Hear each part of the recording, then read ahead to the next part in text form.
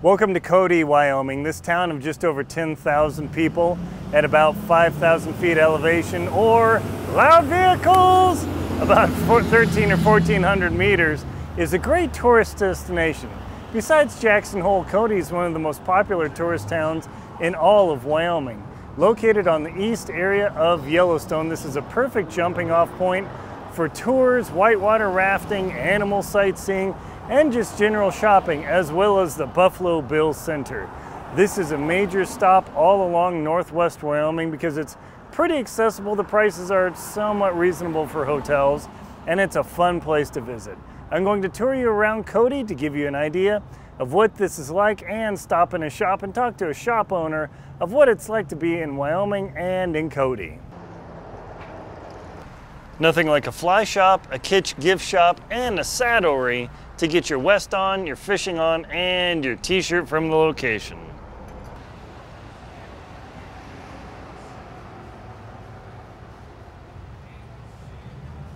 Cody has plenty of entertainment options, including the dinner and a show at the Cody Cattle.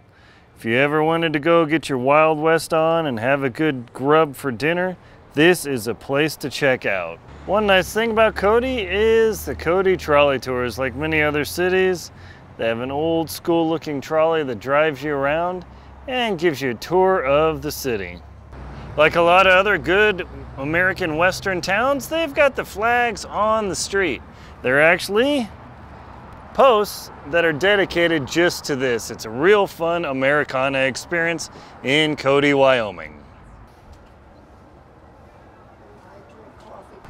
Nothing like a fly shop, a kitsch gift shop, and a saddlery to get your vest on, your fishing on, and your t-shirt from the location.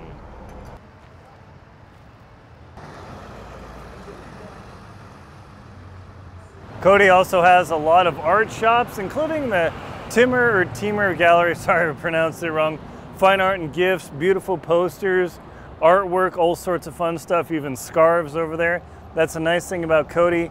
One, the street's actually wider, so you get a lot more traffic flow because this is on the east side of Yellowstone. And two, it actually seems like there's quite a few shops here that I would say rivals Jackson, if not does better. So we're going to continue touring through and giving you a taste of what Cody is like.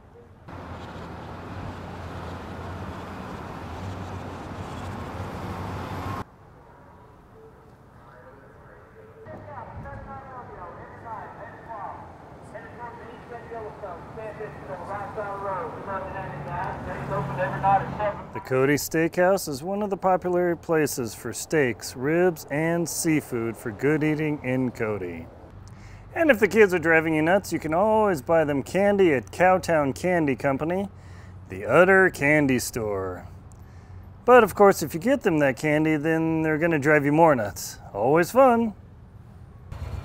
If you like those old-fashioned photos, the Way Back When photography shop is a great place to come and get your cowboy on.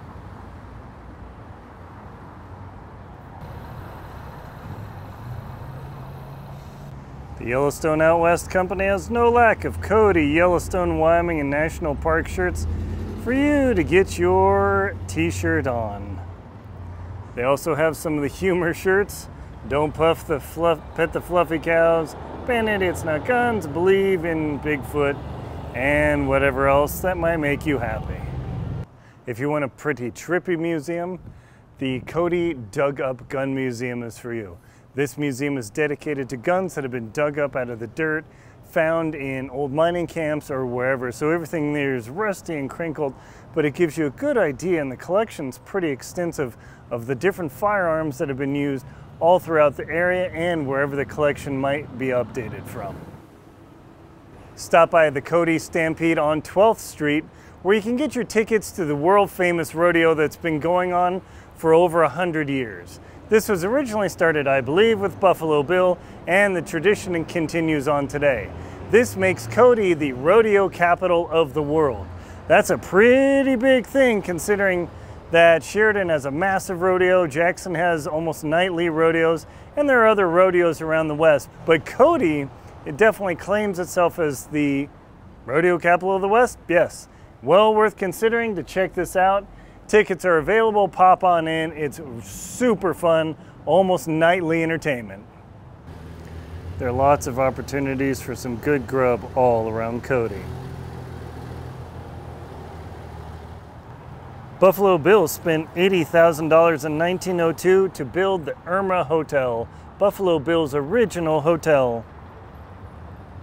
It's been said that Buffalo Bill Cody came back to his hotel often to enjoy and recoup as he traveled the world with his famous rodeo show. You can even hang out at the statue of Buffalo Bill and get your photo and selfie on.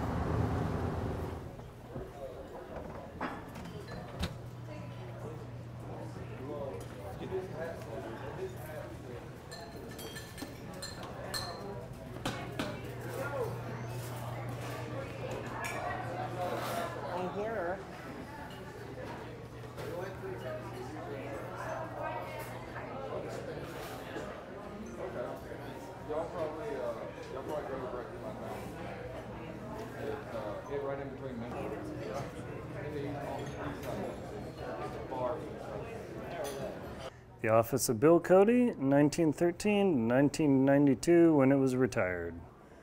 If you enjoy mounts, you can see Colonel Cody's Wild West Emporium all throughout the hotel. A spectacular collection of mounts, many from the 70s. Running around Cody is good fun, but also if you happen to be a fiber arts person, the sun's going to be blinding here, there is a new shop, Wyoming Yarn and Fiber. It's owned by Carista. She's a really neat designer. She hand dyes her own yarn. I'm gonna pop into the store and hopefully she's not tied up with customers selling. I'll have her talk a little bit about the store and show you around. I'm here with Carista, owner of Wyoming Yarn and Fiber, checking out one of the local shops in Cody. It's really fun and adventurous to check this out, so if you're into fiber, crochet, knitting, and everything, let's ask her about her shop. Welcome to the Wyoming Yarn and Fiber shop. Here at Wyoming Yarn and Fiber, we specialize on focusing on local indie dyers, specifically Sweet Mountain Crafts. Sweet Mountain Crafts has an online YouTube channel at Sweet Mountain Crafts, and there I talk about projects that I personally, Carista, am working on, or also my upcoming yarn dyeing projects. So you can find me online at sweetmountaincrafts.com and also on YouTube at Sweet Mountain Crafts.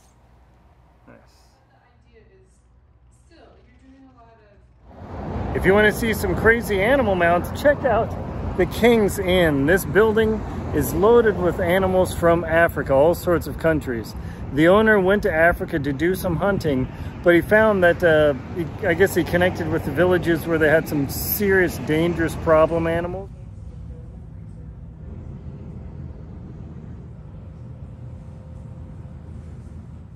They also have the Buffalo Bill Museum for the namesake, the Firearms Museum, and the Draper Natural History Museum. This is an extensive location. The price, in my estimation, is a little bit spendy, but when you're taking a big family, but for yourself, when you're coming through there, you have to stop here because the extensive collections, the history, and all the different artworks and pieces in here with all the wind that's gonna wipe out my microphone is unmatched. I have not seen a better museum in probably all of Wyoming than this location. It's really impressive and well worth the visit. Though it's some distance from Crow Agency, the biggest collection of teepees at their power hour every year, you can actually enjoy being inside of teepee, well, with modern fabrics and cloth, but they still have the pole. They have to have a safety thing so if it gets windy here. But there is also a chuck wagon demonstration outside where you can talk to the cookie. Boy, this museum, I love this one. It's definitely worth the opportunity to stop in, especially if you have young children or if you're a history buff. Super, super cool. Well worth the time to stop by Buffalo Bill Center.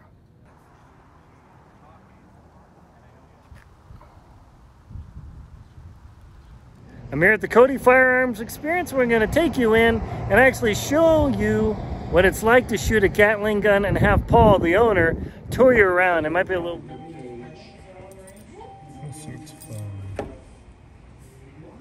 Okay, I'm Paul Brock. I'm general manager here at Cody Firearms Experience. We've been open 6 years now, And we tell the story of American history through the firearm and how it developed across the years. So we're unique in that in every experience, every package that we take out, you go with a range officer who's a certified range safety officer through the NRA at a minimum, if not an instructor. They're going to give you some history points, show you that firearm, walk you through it with it unloaded. Then they're going to shoot one round before you even have it in your hands. Then they're going to let you shoot one round through that firearm and make sure that you're comfortable and safe with it. Then we'll continue on with your experience and shoot the rest of your ammunition. We have thousands of customers every year come through, have a great time, from foreign, non-English speaking travelers to young kids to first-time shooters to very experienced military and competitive shooters. So we deal with all kinds of people and all kinds of firearms. We shoot everything from early model flintlocks from Revolutionary War times all the way up to modern day and modern military rounds and firearms now. Nice. And just if you wouldn't mind, just give us a quick tour of your museum here. I mean, you've got an impressive set of pieces. This is one of my fun walls, we started with a timeline. We were going to do every 10 years, but the firearm really changes a lot during the Civil War. But it starts here. One of my favorite stories is early America and early West, 40 million buffalo. And the European settlers come through, Native Americans displaced, the railroad comes through, the Sharps rifle comes out, the end of the wall, so this is 1790, the end of the wall is 1890, the beginning close to 40 million buffalo. Mm-hmm. By the time you get down to the 1890s, you have 541 left. Whew. Saved by Aldo Leopold, Buffalo Bill, Teddy Roosevelt, helped to gather up that last 541 and develop them into the several million that we have today. But literally saved them. But it is the changing firearm and the efficiency of them. The early model flintlocks, 200 years, you have the flintlock rifle. And then in the early 1800s, they come out with a percussion cap. It moves to the guns of the mountain man, Jeremiah Johnson and those. Moves on quickly to the Colt Walker. Colt was a sailor and designed his revolving cylinder off the big three-master, the big steering wheel that had the pins in it that would be able to turn it and put that pin in. So that's where he came up with the idea.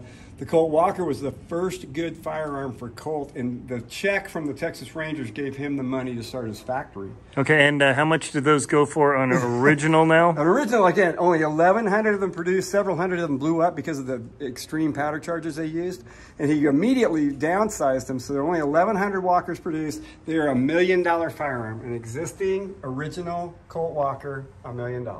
Woo, yeah. Yeah. Impressive. So then you go on, the Civil War changes thing, the percussion cap comes out, and immediately they move on to full cartridge guns. The Gatling gun was actually even a piece of that development of the cartridge and the full, where we think of it before, even here they had a paper cartridge that they'd put the paper powder down in there, put a ball on top, had to put a cap on here. And the Gatling gun and the Henry were the start of the cartridge guns. And so right after the war, just by 1865 on, everything goes to cartridge. And then by 1873, we get the Colt and the Winchester, which are just the iconic firearms of the American West. So here's another great piece of history. Why didn't Colt make rifles? Why didn't Winchester make pistols? Ooh, that's a good question. Handshake agreement. I won't compete with you if you don't compete with me. Nice. So, I mean, 1873, you couldn't do that today, but in those days, not until World War I did Colt production start making rifles. Wow. So it was past the time and they both said probably okay? War Production Act. Yeah, that's it. War Production Act. So, yep. Brought them into the rifle industry. Interesting. All righty. Thank you so much, Paul. This is a great shop and an excellent experience. Well, thank you for coming in today. We really do appreciate it. We hope to see some of your friends coming down too. Thank you, sir. All right, take care. Oh, yes. Ooh, yeah. What we're going to experience together today is we're going to shoot the Gatling gun. The Gatling gun was patented on November 4th, 1862. It was invented by a gentleman with the name Dr. Richard Gatlin, thus the name the Gatling gun. Now, if you are a student of U.S. history, you know that in the early 1860s, we were in the middle of the Civil War. And state-of-the-art firearms at that time period were black powder firearms. The Union Army's standard issue firearm during the Civil War was the 1861 Springfield rifle, or Springfield musket, I should say. Its ignition system was a percussion cap, or a musket cap. It was black powder loaded from the muzzle, and the projectile that it shot was a .58 caliber Manet ball. I bring that up because when Dr. Gatlin invented the Gatlin gun, it too was a black powder firearm. But Dr. Gatlin was a pretty smart dude because he knew it didn't make sense to load 6 barrels from the muzzle and then come back and fire them. So he came up with a really cool idea. In effect, he was having the soldiers, or the gun operator, fire or manufacture, if you will, cartridges on site. He used pieces of barrel. On this end was machined a nipple where you put a percussion cap, you put a black powder charge in it, and at the time these two were chambered for that .58 caliber Manet ball. So that's how this gun first started out. As firearm technology evolved and improved, a few years later, and I can't tell you exactly how many, then the gun was rechambered and it shot a .45-70 round. The .45-70 round is about that long, and it was the same ammunition that was fired from the Springfield trapdoor, which is what the U.S. cavalry used in the Indian Wars. So, we still use the carriers. However, ours is chambered in a .45 Colt. Same caliber, smaller cartridge. Alrighty, so that's just a little bit of history about the Gatlin gun. Cool. Aaron, are you ready to experience this? Yes, sir. You've chosen the 20-round magazine, and that's what I'm holding in my hands. You'll notice that there are 20 cartridges in there, and each one of those is in the carrier, like we demonstrated a little earlier. If you want to grab a hold of it, you can feel the weight. All right, so heavy. Not there. All right, go for it.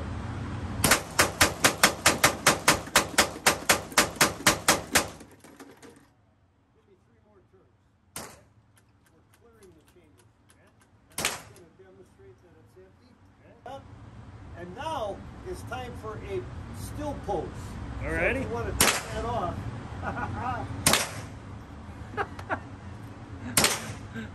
Yeah. All right. All right, let's see. Yeah, whoever that was, it didn't go well.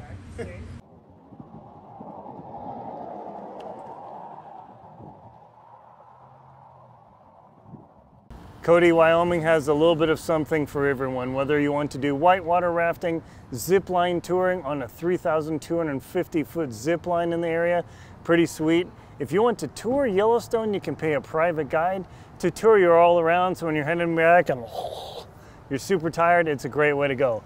Gotta come out and hang with Colonel Wild Bill. He is one of the most famous rodeo people in the world. He brought the original touring concept of the rodeo to the world. Others have done it before and others have done it since, but Wild Bill, he's the man. My name's Aaron Linsdau. I'm a polar explorer and professional traveler. Please check out links in the description to all my books, including Antarctic Tears, where I take you on a tour to the South Pole 3 months alone. Thank you very much for watching. Please like, comment, and subscribe to the channel so you can get more info like this.